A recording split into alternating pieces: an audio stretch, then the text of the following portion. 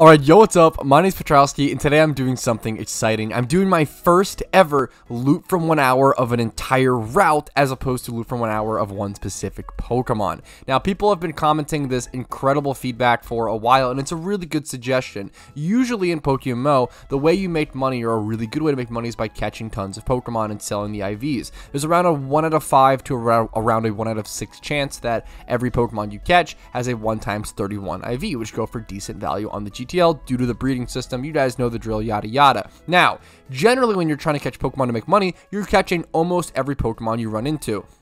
Sometimes it is more profitable to run away from Pokemon and catch more specific Pokemon within that route, but you usually want to be catching at least multiple different types.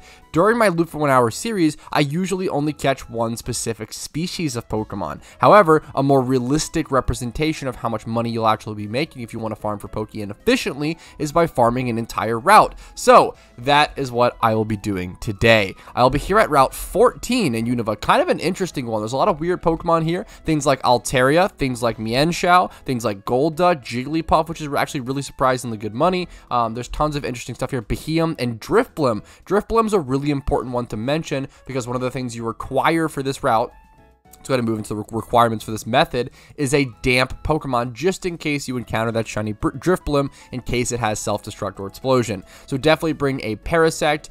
You might want to have a Master Ball in the back in case it has Destiny Bond and stuff as well. You're trying to catch it before that, but definitely be aware of it. The Drifblim can have Destiny Bond and Explosion, an absolutely nasty combo.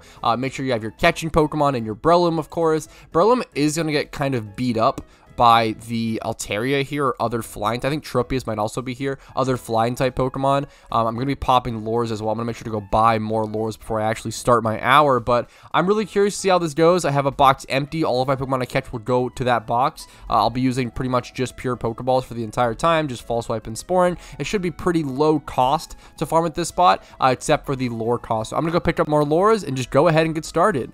Now, if you don't know, the location for Route 14 is just to the northeast of Black City. So you can essentially fly to Black City, head northeast, and it's pretty close to a PC. Now, I'm starting this with 20 lures, and I am actually going to be farming in this dark grass location specifically. This is going to give me a lot of double battles, which will make things kind of complicated / a little weird possibly at some points for certain catches, but it's going to give me a lot more encounters, a lot more double encounters, hopefully better Pokemon, etc, etc. I like using dark grass whenever possible, so it's kind of a little strange for catching, but as long as you're efficient enough, it can be pretty good.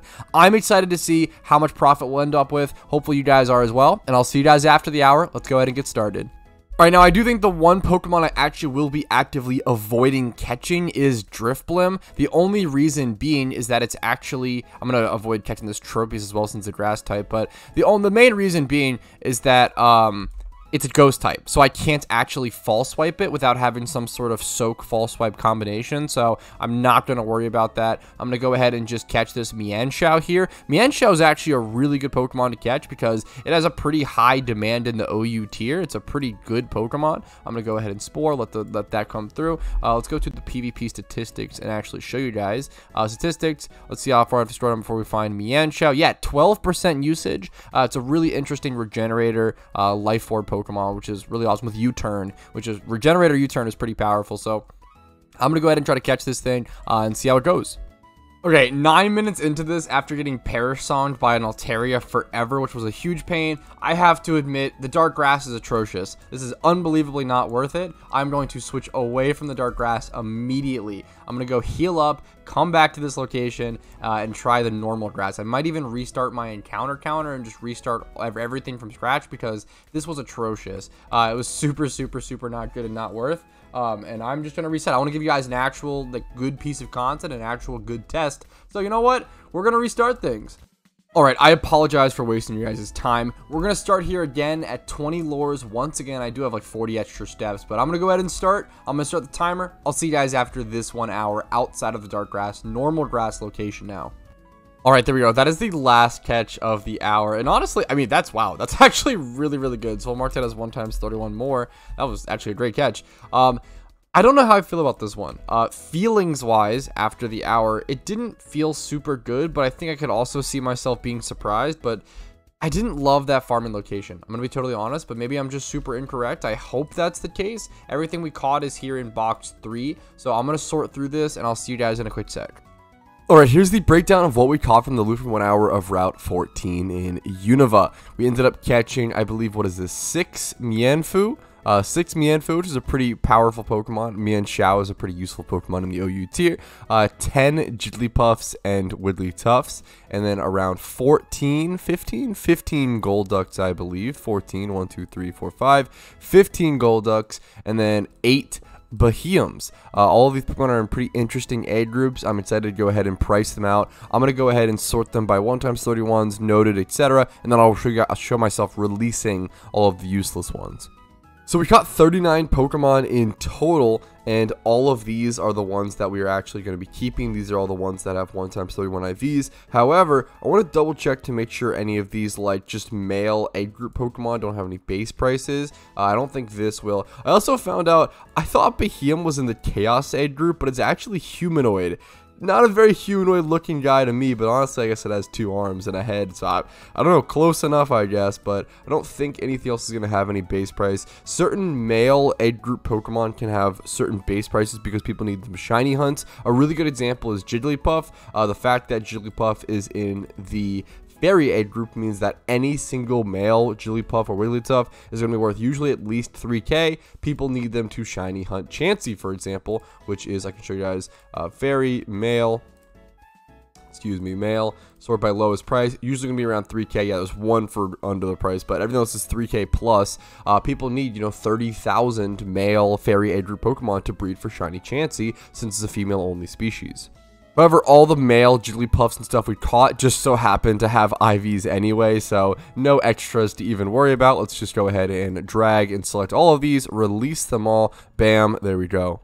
Okay, now it's time to start pricing. These 2 Pokemon right here are going to have like the lowest prices. They're pretty much just going to be 1x31. They have no other stats going on, so I'm going to go ahead and do, I believe this guy is Water A and Field. Those are the 2 age groups I'm going to check. None of these Pokemon are like particularly interesting species besides maybe this Mienfoo. Like maybe I'll price check this Mienfoo as a Mienfoo, but even then I kind of doubt it. Let's do gender male, Water A, 31 HP. Let's check the field groups. That was 4,600, 4,800. Yeah, stuff's a little cheap right now. Honestly, I'm kind of surprised at how cheap this is. I feel pretty comfortable listing this for 5k though. Let's go ahead and get up our Windows calculator, our most important tool on this channel. So this Golduck is going to list it for 5k. I'm going to add that to our calculator. Our calculator is going to keep track of our base revenue incoming so far. And we'll subtract some costs later to sort of get our total profit. Next up is this super simple Jigglypuff, 3,500 Pokeyen, just a super quick listing. Gonna go ahead and do that. Alright, those should be our 2 simplest listings. Now we have 10 Pokemon left that I want to price a little more specifically. Let's go ahead and do this Mienfoo, since this is like the one that maybe I'll price differently or price as a species Pokemon. I'm going to try this though, and I don't know if it'll give me a super accurate price. Let's see if we can find anything on the GTL Mienfoo. Someone has one for about 10k. That's pretty accurate. This has 25 plus attack though as well. This might be pretty decent. I don't mind doing that. What if we just get rid of the special defense and just look for the 31 HP? Yeah, like 5,600. People do want Mienfoo. What if we do 25 plus here? Yeah, I'm gonna try to. Oof. Do I really want to try to list this for 10k? Is it really worth it? Part of me wants to try. Look, this one has infinitely better stats for 13k. I don't think 10k is worth it. I think I'm going to go ahead and just list this. It might sell kind of quickly. This one's kind of underpriced. I could kind of yoink this up and relist it, but it's only like 1-2k profit. There's a fair bit of stuff underlisted here. I'm just going to go ahead and price mine at 6,498. I think that's a super fair price out of the ones that are there. I'll go ahead and sell that off like that. Just 31 HP is really the main thing there. Someone could get the 30 special defense essentially as a bit of a bonus, but we're going to add 6,500 over onto the calculator. Once again, we'll subtract listing fees later on. Moving on to the next Mienfoo. While we're looking at Mienfoos, looks like someone farmed a bunch of Mienfoos recently. This is not me searching for Mienfoo. This is me searching for humanoid male with 31 special defense. It seems like someone or some group of people have been farming Mienfoo. That's kind of an interesting proposition. Maybe I'll have to check that as a money-making method here in the future. Let me know if you guys have any suggestions for Loot from 1 hour. It's always nice to see what you guys want to see. I have tons of ideas, but pumping out the ideas that you guys actually want to see is obviously more beneficial. I'm going to list this for 5k. Pretty easy listing. Add that over on the calculator as well. 5k. All right, we're only at 20k so far, and you know what? I don't like that number. That's too small. Let's go ahead and bump it up. Let's sell this awesome gold duck. This is water A and field, right? This thing has some really awesome stats. I'm really curious to see what this will go for. Let's check it out. The cheapest in the water A group is 20k, but it's also something that's been listed for 13 days, which is brutal. Let's check the field A group. 11k is the cheapest. Once again, not crazy money, but it's something. It's at least something. I think 11k is honestly going to be my best pricing. Man, that's kind of brutal. Maybe I actually should go for a little higher on water A, because the reason why water A is the better ed group here is because I believe Dratini. There's things like Dratini, there's things like Melodic, as you can see. There are some more interesting Pokemon in water A that are actually more beneficial to have these stats. But there's Pokemon with these stats, but also 25 plus in like attack and stuff. Are you kidding me? Being listed as breeders, like that is brutal, man. How am I supposed to keep up with things like this Poliwag? Let's list it for 13 days as well. This is a fantastic breeder. That's crazy. Okay. Wow. Let me try ahead. I'm sure to go ahead and list this for like 15k, I guess. Maybe 12k. Maybe let's do 15k. Let's do 14,999 like that. We'll try it. Next up, we have this Golduck with 31 speed and then 25 plus in special attack and special defense, looking like a clean 5k or so. What if we get rid of these and just see the 31 speed price? Man, whew, that's kind of brutal. I'm gonna go at least 5,500, I guess. Then 31 speed should be a really nice stat. I'm gonna go 5,500 on it. Our next Golduck is this one, which is 31 attack, and this is probably gonna go for around 5k. Let's check the field A group really quick though. Yeah, this is an easy 5k listing. And then we have our last Golduck. We have a Spinda that's comparable. This thing is 31 attack and 25 plus and many other stats, plus that 19. That 19 like defense starts to become relevant. Poliwag is 9k. This is pretty comparable. I'm gonna go 8k on it and see how that sells. And that was our last Golduck. So now let's go ahead and move on to the Behemoths, and we'll do the Jigglypuff and the Wigglytuff after. At least we had a Golduck sell during the making of the video. That's something at least. This is actually so tragically sad because I really thought this thing was in the Chaos A group. And if this thing was in the Chaos A group, this would have been crazy money. But the fact that it's in the Humanoid A group, it's not even that good. I can show you guys. So like here, I'm going to try to sell this for like 20k. This has been listed for 7 days and it's just not selling.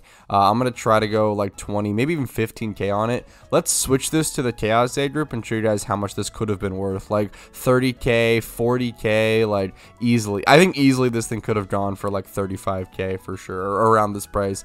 I think this is now going to go for like half that price at like 15, 20k. Yeah, it's I mean, not that great. I'm going to try 20k, I guess, but that might take a bit to sell. Not going to lie. We'll go for it, though. And then this Behemoth should go for around 6,500. I'm pretty happy with that, honestly. It's definitely not a bad price. 6,499 as always. And that just put our expected profit a clean 80k, which, I mean, looks kind of nice at least.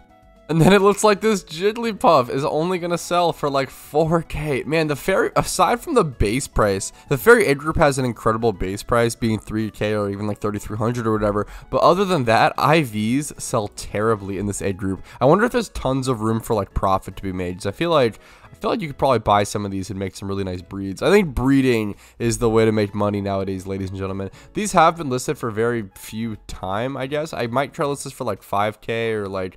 You know what? I'm going to go 7k on it, weirdly enough. I think it's just a fair price, and I think over time it will sell. Over time being like 1 or 2 days. I don't think it'll actually take that long.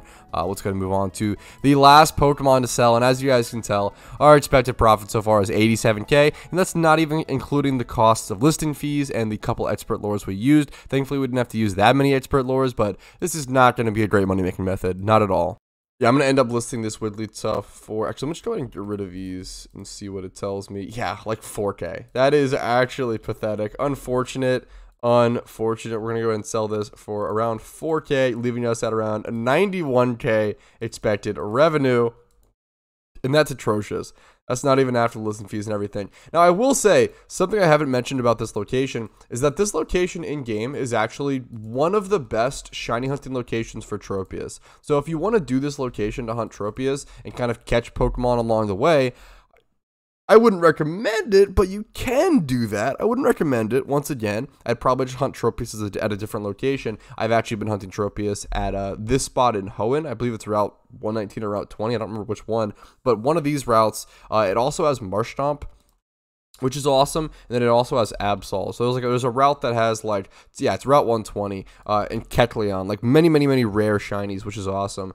Basically the best spot you'll see for Tropius, shiny Tropius, is usually an uncommon location in the wild. So at least their stuff is selling pretty fast. That's honestly kind of nice. But 91k, and then we ended up using 4 expert lures, which that's minus 6k. I mean, right there. And then we listed at least 12 Pokemon. It's like minus like 12 to 15k. We'll just do minus 15k to be safe about it for the listing fees. It's like 70k profit after an hour. That's atrocious. That's like close to half the money, or like, you know, a little more than that, than the money you're gonna make doing like just Payday, which is super brain dead. That's like a third, less than a third, like a fifth of a gym rerun.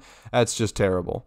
But you know what? It's all about testing and trials within PokeMMO. I'm happy to have at least tested it, and it's a cool location, and I've been curious about it for a long time. So hopefully this video was at least helpful or entertaining to some extent. Maybe it was mildly entertaining background content while you guys are making some Pokemon, while you guys are farming, while you guys are catching shinies, etc., etc. Hopefully you're having a great day. Thanks for watching till the very end. I do really appreciate it. Like this video if you did enjoy it. It means the world. Subscribe to the channel for daily PokeMMO content. Follow the Twitch for streams Monday through Thursday at 12 p.m. ET for shiny hunts. I'm going to be doing Tropius and stuff, at least at the time of recording. That might not be changed by the time this comes out.